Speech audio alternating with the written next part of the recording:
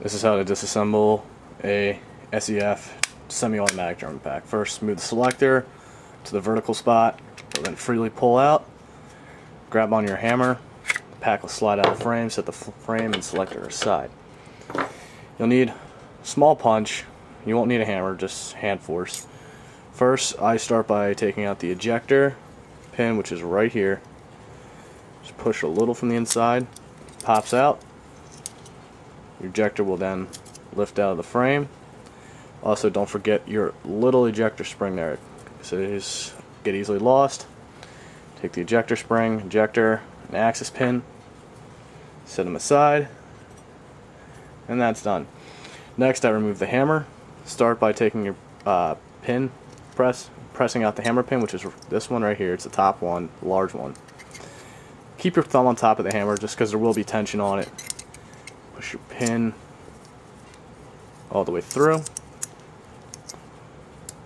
Sometimes it's easier one way or another on certain packs. There it goes. As you see, it pops out. The hammer, the strut, and the spring will pop out. Again, this is a 9mm spring, because I have this gun set up for my Dakota Tactical D54P. Set that aside, remove the pin from the frame. I just set these in here so I don't get lost. Next, I take the sear roller out, which is this spring here. Note the orientation, how the end of the spring sits over the hammer axis holes. So again, just take your pin, press down on the sear roller. Again, sometimes these are easier one way than the other.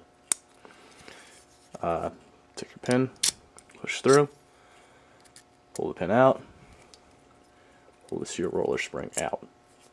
As you can see, it's kind of a weird spring, getting the orientation. Make sure you look at it before you pull it out. It's not impossible to figure out, but the first time I ever did, it took me a minute to get it right. Set that aside.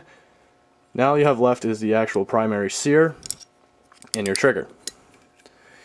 Best bet is to find the hammer, or the trigger spring rather, unhook it from the top of the pin, therefore you lose all tension.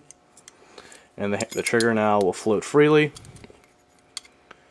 Press on it, press the pin. Sear will fall out the top. Again, note the orientation. This will sit in the back. The squared end will sit in the front. And lift the spring out.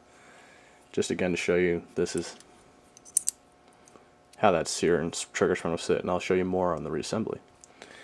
And that's it. Your frame is completely stripped. You can take it apart. Now you can clean it and do whatever you want. If it's unfinished, paint it. But you're done.